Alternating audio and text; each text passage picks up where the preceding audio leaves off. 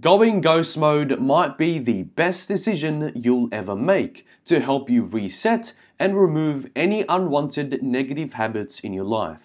These, of course, can range from addictions, procrastinations, plateaus, dopamine, and overall mental clutter, none of which help you in any way to progress you forward towards your short and long-term goals. This is the 4th time I've entered a 90+ day period of ghost mode, and some of the lessons that it's taught me. First of all, what is ghost mode? It is essentially the removal of any distractions, any cheap dopamine, any addictions, anything that interrupts your time, anything that doesn't progress you forward towards your goals.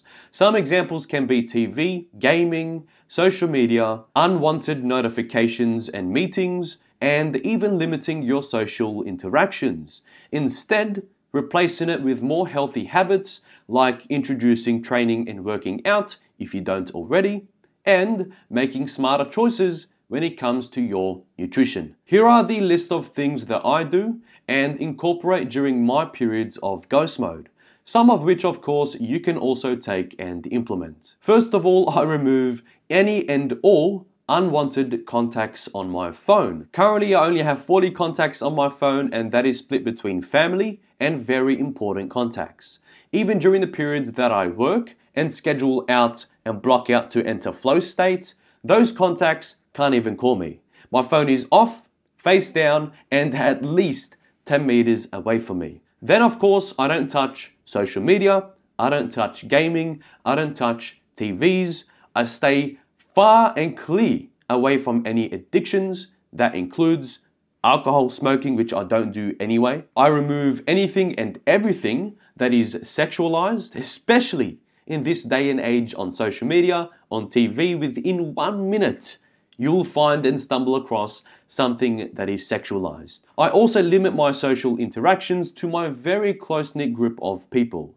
I only attend weddings, funerals, or birthdays of the close-knit group of people that I mentioned, or celebrate really important events from that group as well. I also maintain my training and workout schedule first thing in the morning between 5 and 6:30 a.m. 5 times a week for an hour and a half. That includes warm-ups, cool downs, as well as stretching. I'm also significantly more strict when it comes to my nutrition. I remove any cheap dopamine, any takeaway, any junk food, only drink water, and when it comes to work, I block and schedule out exactly what I'm doing and only focus on one task at a time. So right now, I've blocked out that I'm going to record a new video. After this, I've scheduled that I'm going to edit and as well edit the thumbnail.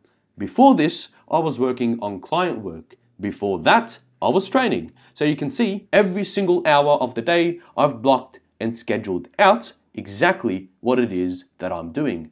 During these periods of work, of course, when I'm not recording, I have a humidifier that I use 24/7 even when I'm sleeping. I even remove every single notification on any device. You can see what we're trying to do here is remove absolutely everything that interrupts your work, your flow state, and everything that doesn't progress you forward towards your goals. But why? Are there any benefits? What are the potential benefits? Let's talk about it. 1. Entering ghost mode allows you to increase your productivity, enhance your focus, and entirely remove procrastination, because now you've created a distraction-free environment.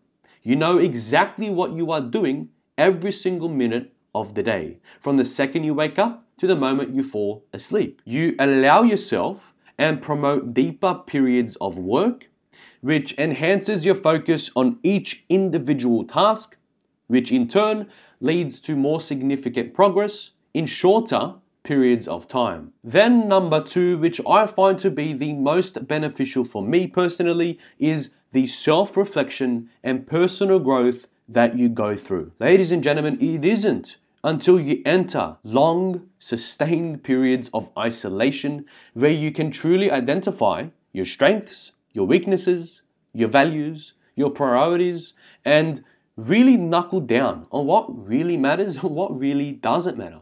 You'll shock yourself to find that the majority of things really do not matter. There are so many negative habits, so many things that you identify in this period of isolation that actually hinder your progress and don't move the needle forward in any way. It's this period of isolation where you can finally address these things. Finally, get yourself out of this plateau that you've been in for so long. And at the same time, you have the mental clarity that comes along with entering ghost mode.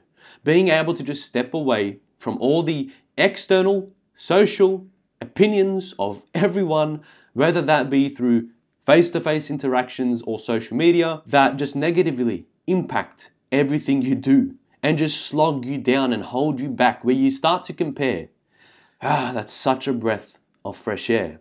Removing that stress and anxiety that comes along with comparing, that comes along with other people's opinions on you and what you're doing, and just being able to just focus on what you want to do to move the needle forward. What that's personally allowed me to do is actually improve all of my social interactions, improve my mental clarity, improve my cognitive abilities, improve my speech, my communication, and everything that revolves around a face-to-face human interaction as it used to be. Something, of course, that also improves is your discipline. I've personally never struggled with that, but so too does your time management skills, which is absolutely massive. Just being able to block out your day, being able to structure and schedule your day, being in such a strict routine for your own goals. Being able to just get a goal, split it across different tasks, and complete it faster, more effectively is one example. This then turns into positive habits that you've now created for yourself that you can then take and implement into both your personal life and your work life once the ghost mode period is finished. Some other ones I'll quickly mention: increasing creativity and innovation, and actually enhancing your relationships with your friends, your family, your significant other, your wife, your husband, or whatever the case may be. Trust me, you may think it's the opposite. You may think because you're in this social isolation and you've set all these rules and boundaries that it's the opposite. But the close-knit, tight group of people that you know, those people that remain on your contact list, you are going to grow a greater sense of appreciation for those important people in your life. You're going to have a new, fresh perspective of what meaningful and loving connections actually mean. Trust me, you're going to be shocked about how many people actually don't give a crap. The people that you think are going to call you and care, woo! Prepare to be shocked, which is why in the beginning, I suggest just remove all of those contacts that you already know should not be on your phone. From there, you already know, you have already reflected during those 90 days or however long you decide to do it for, who is meaningful, who is loving, who is important in your life. Filter out the people and things and other crap that isn't, other addictions, other procrastinations, other habits. You are able to filter all of that crap out now and really just focus on what truly matters. You can now set up the boundaries that you want. You are now in control of your own life. Now, like I said, it might take multiple periods of ghost modes to learn more insightful things. Like me, I still learn new things about me, about the world, about friends, about family, etc., etc., etc. But the long story short, that entire list of benefits that I have personally experienced, that has personally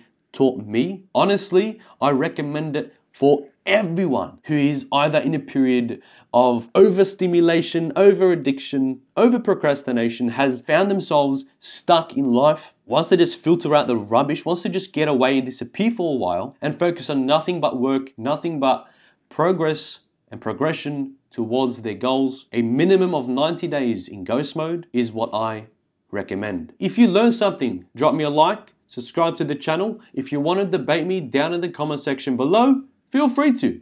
I'll see you beautiful people in the next video.